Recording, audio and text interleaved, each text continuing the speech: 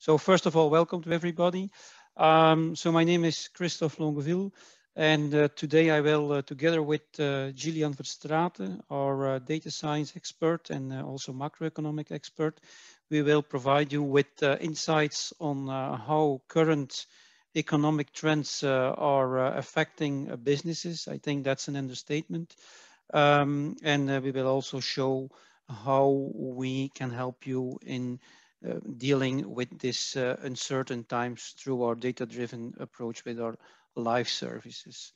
So before we dive into these macroeconomic trends and challenges, and then also how to cope with that and how to help you, first let us give a small introduction on the leading indicators and the approach we have with it, because this is the basis of our live service, our leading indicator forecasting. So Solventure has developed a service that is based on public data, public external data, but also private data. We have a synchronized database of approximately 10 million indicators, which allows us to help you in making data-driven scenarios and decisions in the current environments. What is the goal of having all these indicators at our disposal? It is to help you in getting insights and visibility into the future. So what we are typically aiming is to help you have more visibility and understanding within a 3 to 12 months horizon, sometimes even 18 months, through identifying leading indicators. So we'll come back on the concept of leading for your specific business. So we do that through finding and searching indicators that are relevant for your business and that impact your business and have predictive insights for you. We do this with our team of experts. So Gillian Verstraeten is leading our team of data science experts, and he will give deeper insights in the current economical trends. Understand that live is typically a service that gives you a tactical insight, so for 3 to 12 months. Why is it leading? It is because it has a predictive value for the future. Typically, these indicators, they tend to have external information, which you will not find in your internal data alone. So typically what you see on the right-hand graph on the top is if you would use traditional forecasting methods, that they will have a tendency to just continue with the trend. So, and not identifying inflection points or bending points. And this is typically what we are able to do with external data. So, and in this case, leading indicators. Why are we saying leading? Leading, you will see it at the lower graph, is because the type of indicator, he has a certain pattern that is 3, 4, 5, 6, or even 12 months already predicting what is going to happen with the actual target phenomenon we are trying to predict. In this case, it's a sales volume. It could also be another type of, let's say, phenomenon, but there is this lag, and you see that typically in the dotted line. That is the original indicator, and then you see the time difference, the lead typically, and that can be a number of months. We don't use typically one indicator, but multiple indicators that we will then combine into a model for you, then to build a predictive model to predict the type of situation scenarios that might occur in your business. So what is typically the service we are speaking about? So on the left-hand side, you see the sources that we are using. Of course, we are using your own data of the typically lines of businesses that we will analyze. We combine that with all types of public data. So from Eurostat, from the Fed, but also with specific service providers such as LMC, which has a lot of data on the automotive sector. It can also be like ICES, which is typically for energy, very interesting. IHS, which has also a lot of very interesting data. So these are all indicators, and as I said in the introduction, it's more than 10 million indicators. What we do with these indicators is set up matching process. The matching process is typically a process where we will identify the indicators that are relevant for you, for your business line. So it can be automotive, can be construction, can be healthcare, can be very specific things. And we do this through smart search, but also bringing in expert knowledge. And with that, we are able to find interesting drivers for your business. If you want to continue the exercise, then typically we will combine these indicators in a modeling exercise. So we will make a predictive model. For that, we have developed specific machine learning techniques. And then we do several iterations to come to the ideal model for your type of problem. Once we have set up this predictive model, we can start to go much further and develop scenarios so we can see how indicators might evolve in the future. So, and then start to simulate also the type of scenarios for you and even going much further in the future than a couple of months with maybe 12 months, 16 months, 18 months. So you can see it as both a kind of a warning system, an early warning system, but also something that allows you to plan your business based on several scenarios and to have a data expert next to you. That's why we also say data-driven decisions based purely on data coming from your internal and the external world. So we also provide dashboards. Once we have identified the indicators for your business, this is typically a dashboard, a generic dashboard for the automotive business. So where we show the long-term behavior of indicators. What you see here is the gray zones example given is typically occurring in recession periods. And we had the financial crisis in 2008 and 2009. We have, of course, the current crisis with COVID that started in 2020. What you see there is typically spikes in the behavior of the indicators in these crisis periods, but you also see the trend, so which is in the orange line. So you see there what is really happening on a longer term.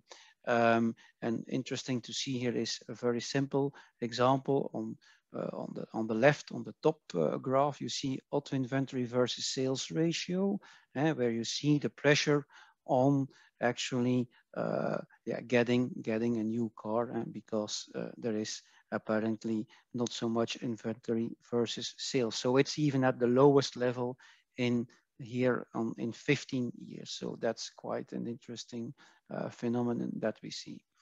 So if we go to the next one, we make further analysis based on the indicators that we have identified, and even for your business or for a generic problem like, okay, let's talk here about automotive. What you see on the right-hand side is how these indicators, how they evolve on a short term, on a monthly basis. If they evolve for more than 5%, we will highlight them in orange. On the left-hand side, you also see how they behave on a long term from a value perspective. Like if you look at the left-hand side, you see at the top that there is a lot of inventory apparently happening on the parts in the automotive sector.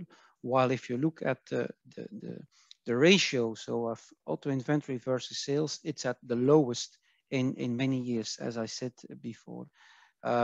Also interesting to see is you see the movements, like, okay, you see it's even degrading, like from the month of August to the month of September, the auto inventory versus sales ratio is even more under pressure, which is also kind of indicating how stringent, how difficult it is to get a new car. And it's also, everybody knows that the delivery times are actually quite long currently. So this is all type of additional analysis you can expect from our side.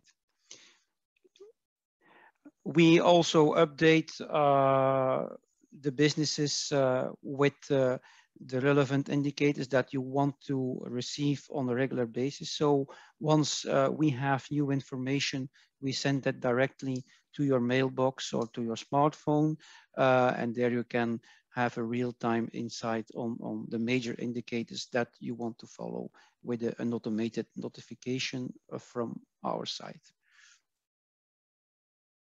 And finally, as I said before, we combine then the indicators that we have identified into one model. Typically, we use multiple indicators. It can be 2, it can be 5, it can be 6, whatever is interesting. And then you can see here, like, if we apply this model, typically with traditional models, statistical models, it's difficult. You see here a benchmark with a Holt-Winters model. It's the blue line. It's not capturing the trend. It's because it has no information. If we use these external indicators, you see we are capable of capturing the trend, and then you see the dotted line versus the actuals, which is the other line, and we see that we are able to really capture the reality with a leading lag of 3 to 5 months using 2 indicators in this case. So let me now give the word to my colleague, to Gillian, who will connect the current reality and how we can help you with that. So Gillian, the floor is to you. Yes, thank you, Christophe. So if we want to know what is currently happening, we actually have to go back 1.5 years to the event that impacted our lives majorly in that time span. So when COVID-19 broke out, a lot of companies, they were going into crisis mode. So typically for a company, this means that they ensure their cash flows by reducing costs, by, for example, scaling down production, and also reducing their working capital so that they have that money free for emergencies. Also, if you remember, there are also a lot of discussions regarding how the recovery would be shaped, whether it would be a V-shaped, a U-shaped, or an L-shaped recovery. If we then look how this recovery went in reality, then we definitely see here a V-shape occurring in 2020. So sales were down drastically in a very short time frame, but they also recovered very, very strongly, very soon. So that means a V-shaped recovery. If you look at the financial crisis, then you see a more of a U-shaped recovery, where actually the recovery took a longer time to recover, basically. Companies, especially upstream companies. So at the bottom of the slide, you can see a typical supply chain going from the downstream consumer to retail store, more upstream, and then several upstream manufacturers, which are all delivering goods to one another. If you're starting to see recovery signals, then typically if you start seeing these signals at the retail store, then typically it can take quite some time before you can see them on further upstream in the supply chain. So also manufacturers, if they want to scale up production, they want to be sure that the recovery is actually taking place, that it's not a temporary uplift. So that's why recovery could take more longer and led to a lot of hurdles in starting up supply chains when we starting up from the COVID downturn. So the current hurdles, they are both demand and supply constraint or related to supply and demand problems.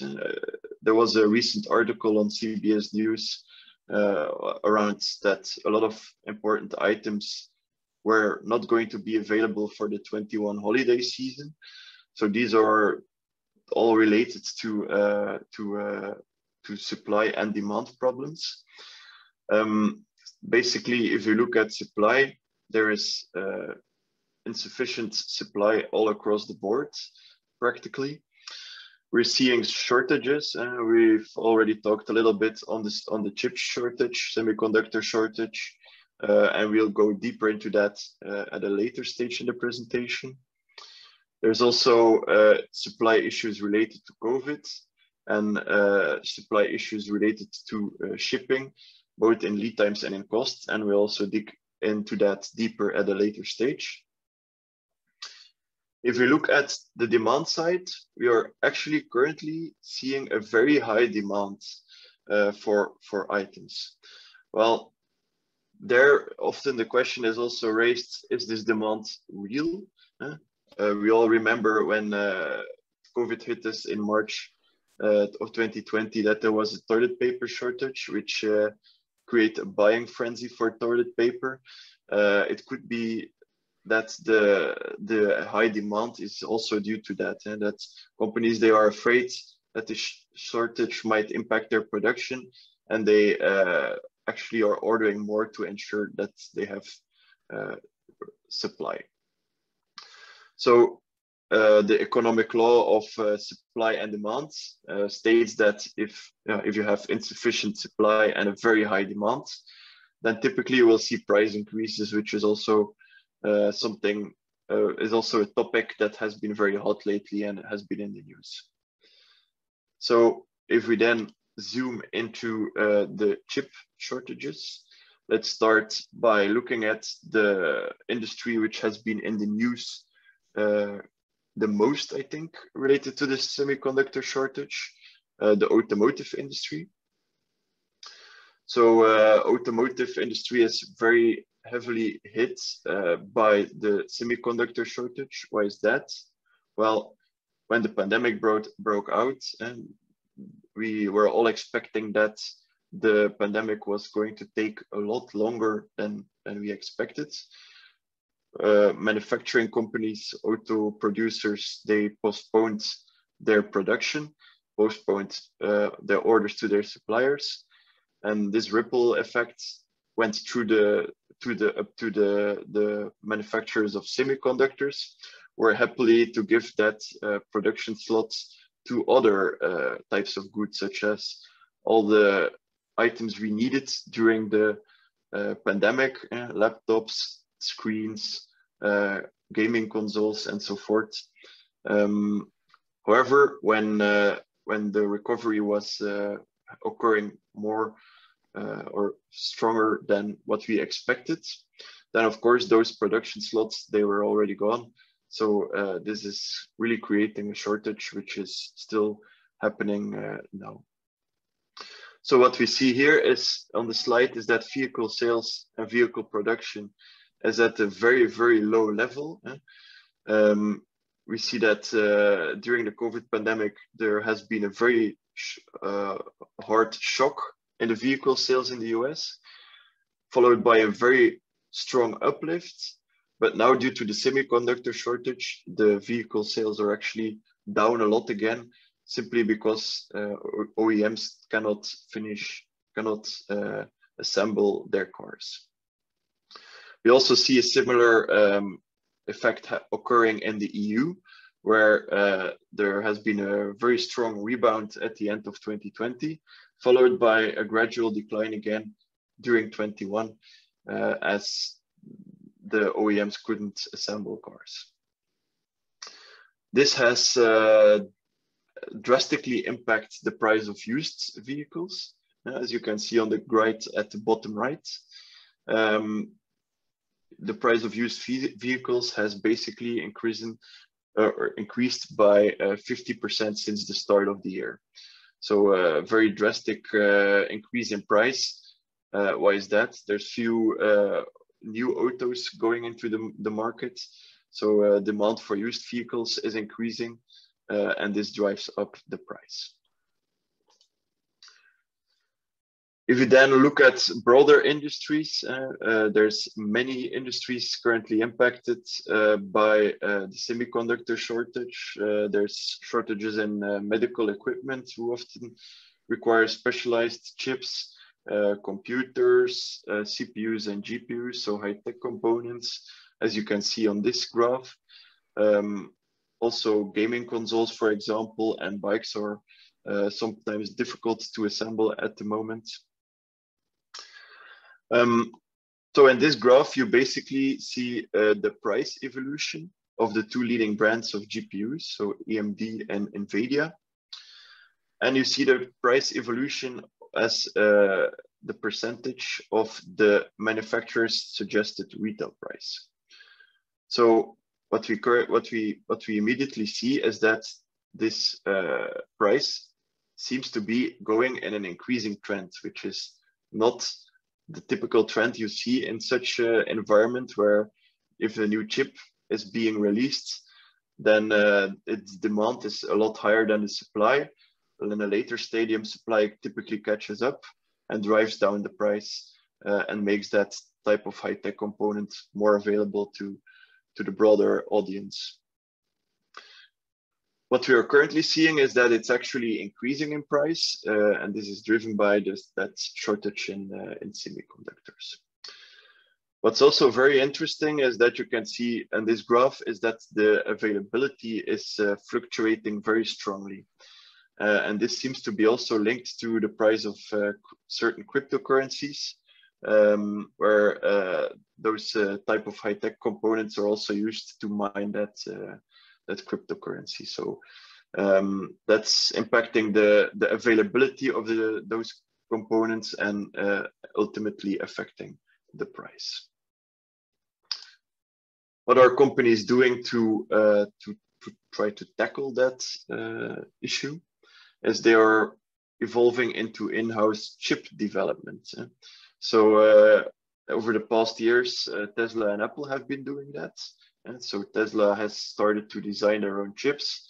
Apple has also removed their part of their chip production in-house. For example, their CPUs are now based on their own designs. Before they were using Intel designs. However, you can see that still Apple is experiencing problems with the chips that they don't design. And that's actually reducing their supply of iPhones in the next coming months. Ford and GM are also evolving into that space, and they are also getting ready to design their own chips. And with design, you see that they actually are designing the chip. However, they are still not physically producing that chip themselves. For Intel, we see a totally different story. Intel historically has been producing their own chips, so designing and producing that is. They had difficulties historically with keeping up with chip development process. They started outsourcing their chip manufacturing and are now actually doing the inverse and restarting their own production and catching up on that production process. So that's a very interesting trend for the next couple of years. So then the next topic is COVID and transportation issues. So we've all noticed that it's also getting increasingly difficult to getting supplies. And this is basically due to three different reasons. So first reason is the local COVID outbreaks. We recently only had the Omicron variant getting spread around the globe. And what happens then? Well, a lot of countries, they block shipping from one region to another. So they block flights from one region to another, which makes it increasingly difficult to ship from one region to another.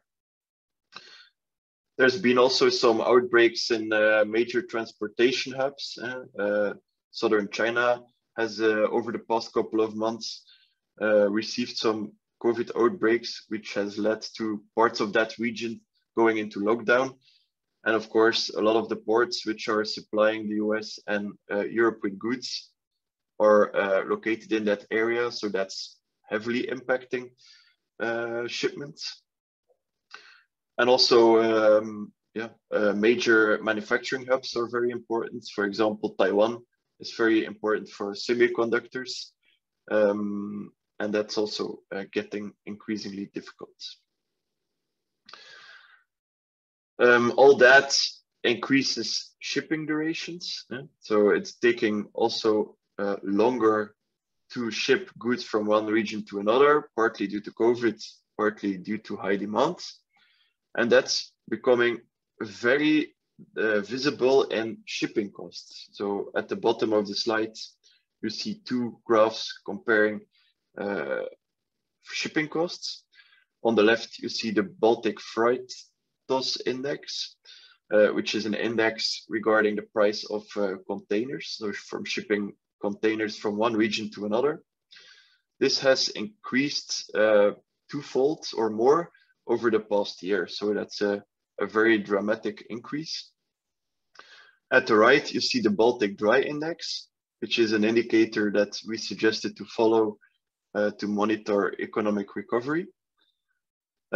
We see that this trend or this indicator has decreased considerably over the past couple of months. And this is due to the fact that the Baltic Dry Index is an indicator for monitoring the shipment of dry goods, such as iron ore and so forth, from one region to another. So this is actually down because China is curtailing some of that production in China.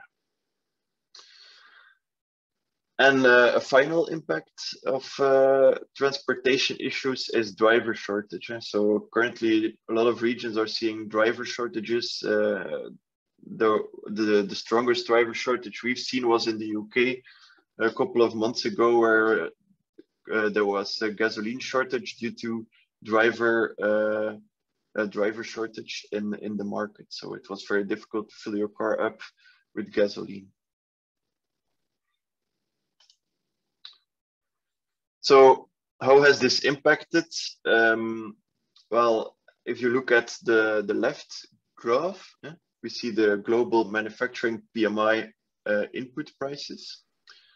This the input prices, so the prices for to get your goods to your factories, is currently on the highest level in a decade. So previous peaks are caused by the oil price spike before the financial crisis, as well as the Japan tsunami 10 years ago. So currently we are not seeing the same excessive oil prices as back then, when oil hit $150 for a barrel. So what we are currently seeing, as I've stated a couple of slides ago, is actually we're seeing a lot of those supply lead times growing, similarly to what we've seen with the tsunami. But yeah, now it's even more difficult, I would say. And that can be seen at the two other lines. So we see the delivery times increasing. So that's the dark green line. And in the light green line, we see also that the demand has been exceptionally high on the past couple of months. What's also striking is, if you look at the right, you basically see that the supplier performance, so getting your goods in time to your clients, has been decreasing, has been worsening across the board for the whole world. So we see a lot of countries that are being monitored all seeing decreases, and it's also ranging all over the board: developed nations, developing nations, Asia, US, North America, Europe. All regions are basically seeing deteriorating performance. And of course, those price increases, they are being passed on to the consumers. So recent readings have been of consumer price index in the US compared to the previous year has seen an increase of 4.6%, where the central bank typically has a target of around 2%. So basically, inflation is ranging in the US, but we see a similar evolution also in the Eurozone. So this high consumer price index, that's creating problems for consumers. Everything is getting more expensive, but will also impact business because central banks, they conduct their monetary policy based on employment and on stable prices. The target typically there 2% for the developed nations. So if there's high inflation, typically central banks will adopt a more contractionary policy to keep that inflation in check and reduce the money supply in the markets. However, as the pandemic is still not over, they're still also trying to expand the employment. So that's creating kind of a conflictory environment for central banks. And really the real horror scenario is stagflation, right? So that means that your economy is no longer growing, but your inflation is at the high side. What monetary policy also has an impact on is on exchange rates. So exchange rates we see here is the euro to dollar exchange rate. At the start of the pandemic, the Fed has been more accommodative than, for example, the ECB, which has devalued, weakened the dollar compared to the euro over the second half of 2020 and the start of 21. However, the Federal Reserve has now started to taper their asset purchases, which leads to a revaluation of the dollar compared to the euro, which might also impact your business in 22.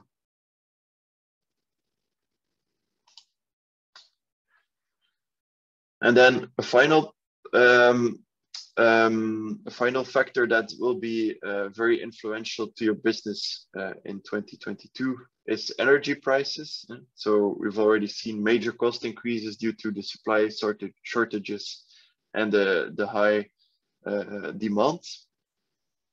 If now, for example, more energy prices are continuing to increase, that will continue increasing prices of goods, transportation costs. So that could very well reduce prices even further and have impact on your businesses in the next coming months. So the question is then, what can you do about it?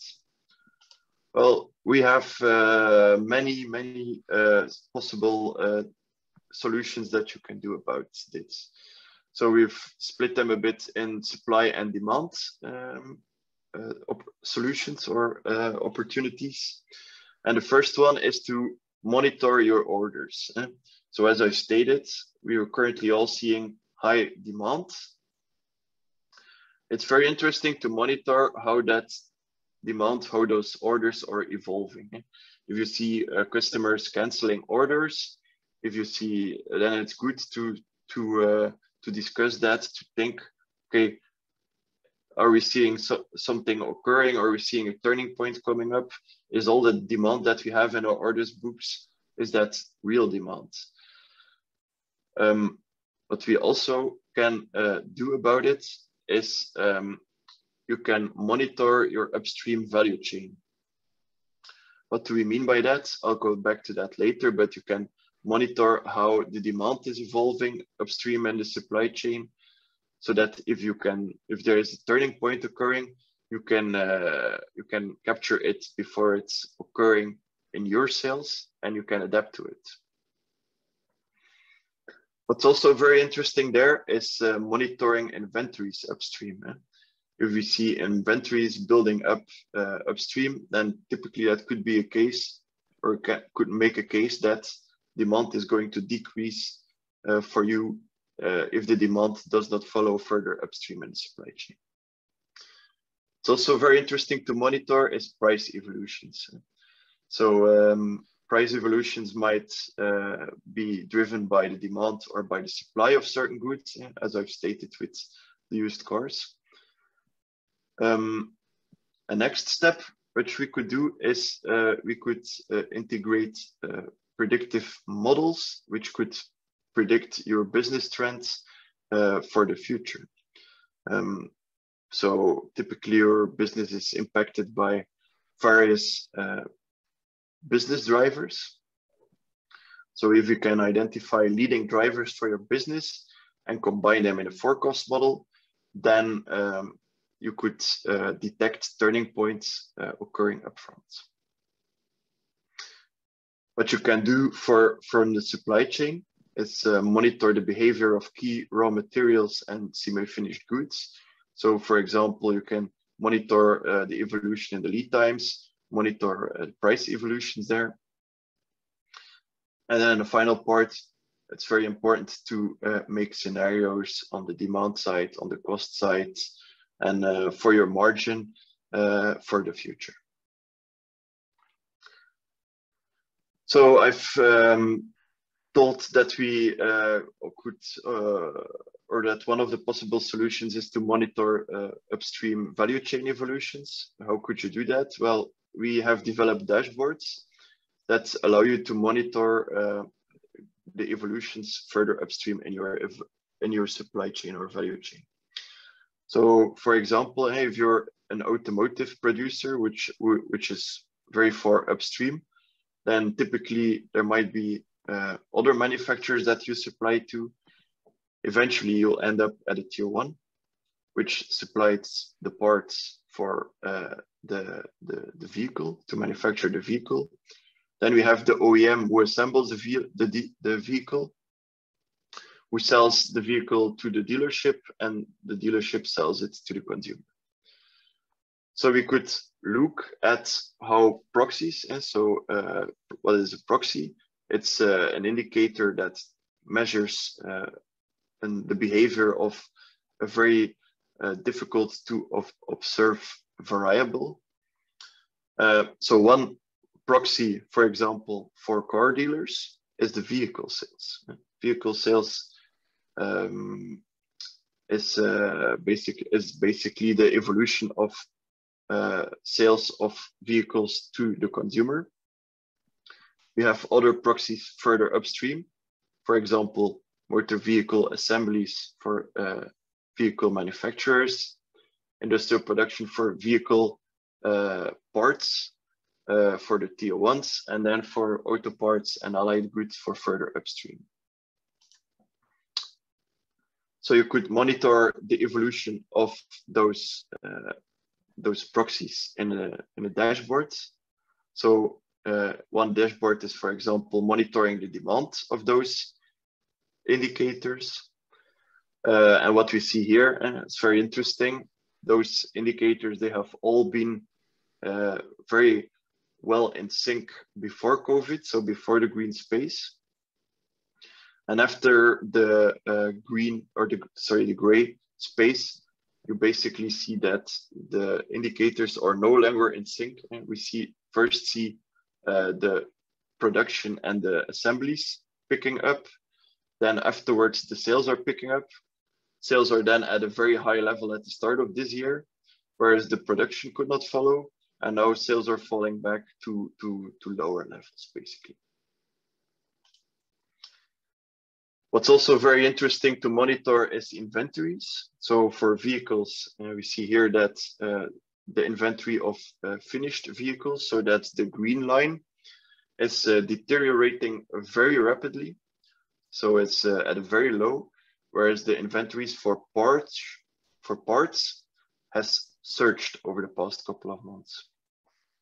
So this is creating really a discrepancy and is showing you that, well, there's a lot of automotive parts in the supply chain, but they are not being assembled into cars, into finished cars. And then finally, our graph with the consumer price level. So we see that semiconductor shortage is skyrocketing the price of used cars. So what we also would expect is if that semiconductor shortage is decreasing, is neutralizing, then we would expect the price for the used cars to fall back to lower levels. We've also talked about creating scenarios on your sales, and those are particularly interesting to combine with a forecasting model. So if your forecasting model is, for example, the model which we showed at the beginning of the presentation, combination of vehicle sales and consumer confidence, then we could create indicator scenarios on our indicators. So for example, vehicle sales, you could create scenarios based on the historical uncertainty of that indicator. So basically looking how do we expect those the indicator behavior to evolve based on the historical uncertainty.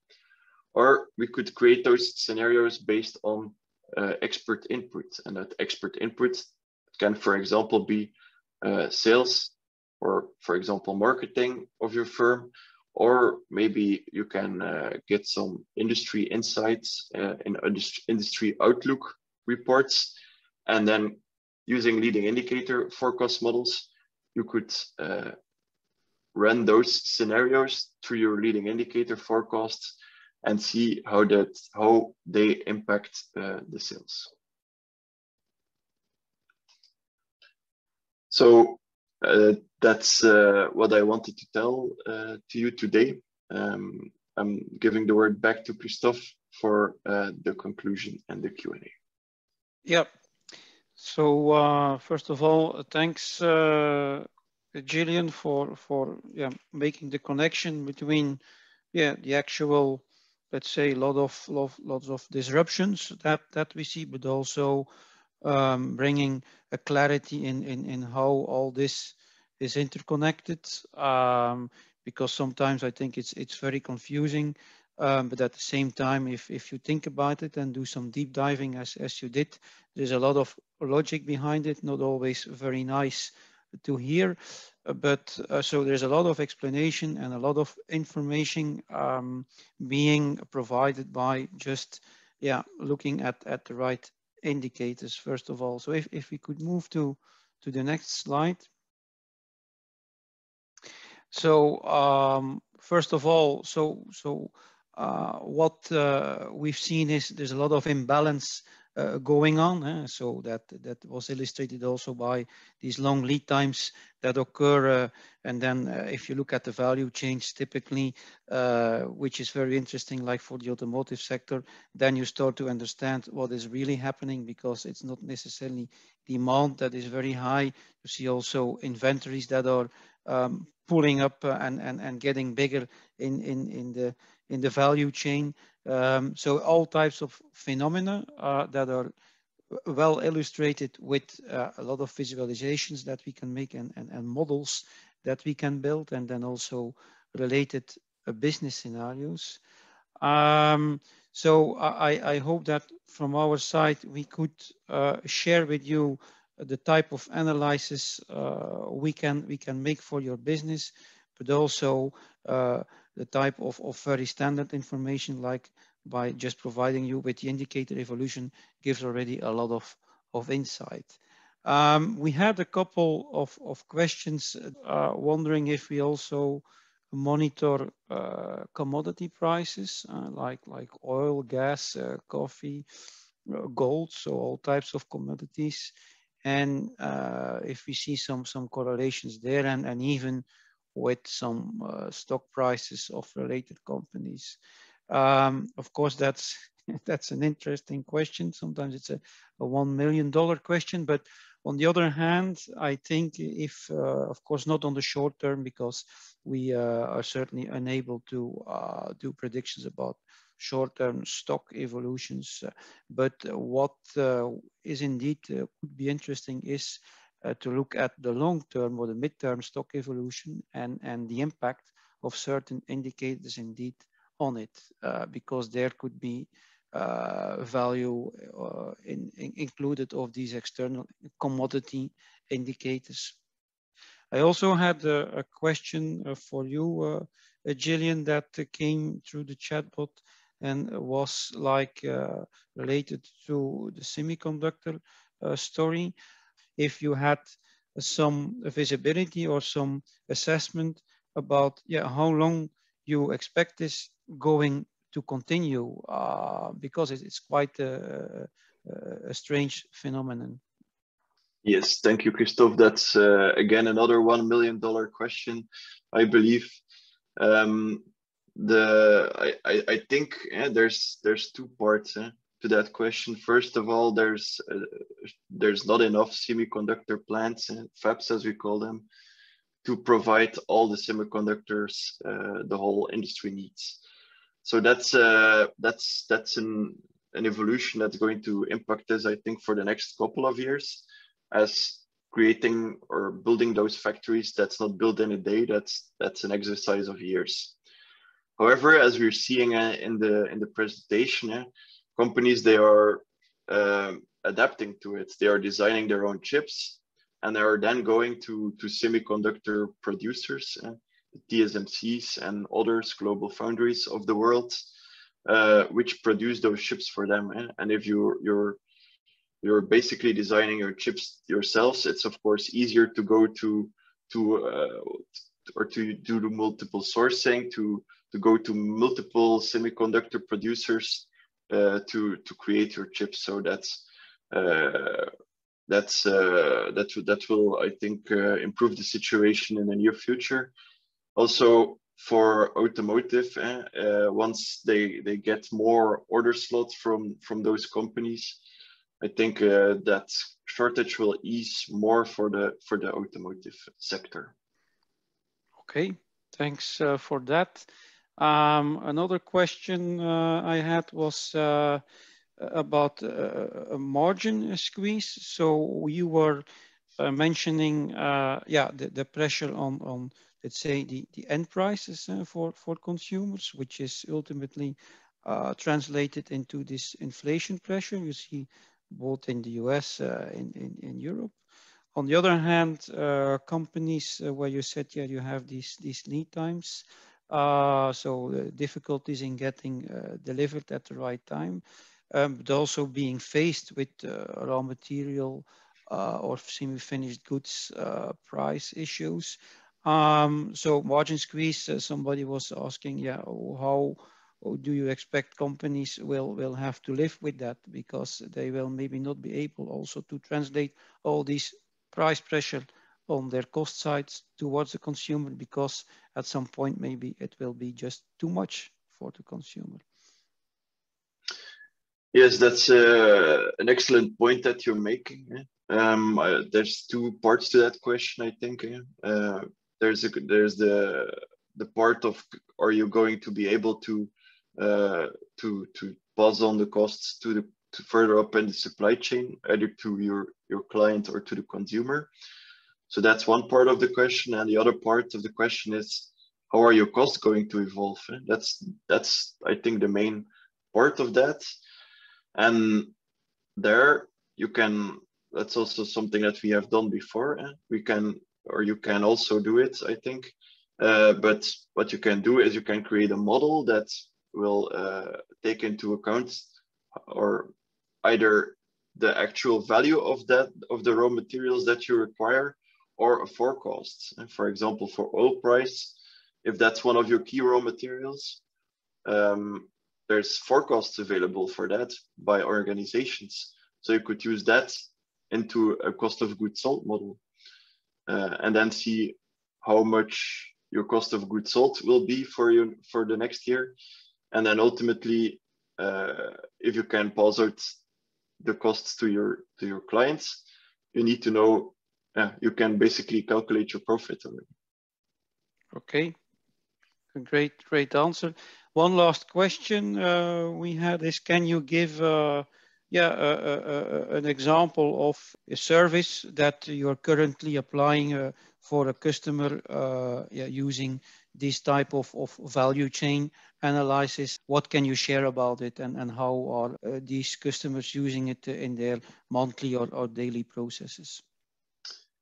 Yeah, that's a very interesting question. So I think these kinds of dashboards, for example, and also the indicator email, for example, they're very convenient for firms which are upstream in supply chain who do not have any strong connection with consumer behavior. If you're, for example, very upstream in automotive, by the time you see the order pattern changing in your sales, it's already too late to do something about it. If you can monitor how vehicle sales, vehicle production, vehicle inventories, and so forth are evolving at your upstream parts, then basically you already have an overview of how your business is going to evolve. Yeah. And you see a change then in also the adoption of the business leaders in a business unit, or also people from marketing intelligence or from the sales side, that really now trusting your type of analysis, and also getting new insights, because if they use their intuition, maybe it's counterintuitive sometimes what you bring on the table. Yeah, it can be very confusing in the sense that if you see a downturn occurring in vehicle sales or vehicle production, and for example, and you see your order book increasing, what are you going to believe? That's a very difficult question. But in the end, I think it all boils down how the consumer reacts, right? If the consumer is not buying anymore, then your increase will end at some point, for example. Yeah. So maybe to conclude, it is we advise to have really a data-driven expert next to you. So especially in these times where it's sometimes very confusing on how markets are evolving, commodity markets, end markets, the prices are going in many directions and are getting higher. But so we have methodologies, services and consultants that can help you with that, in bringing order into how to understand what's happening in your business, and also giving you insights in how it impacts your business and better understanding the drivers of it. So I hope that we could bring some clarity with the approach we could help you with. And please do not hesitate to contact us.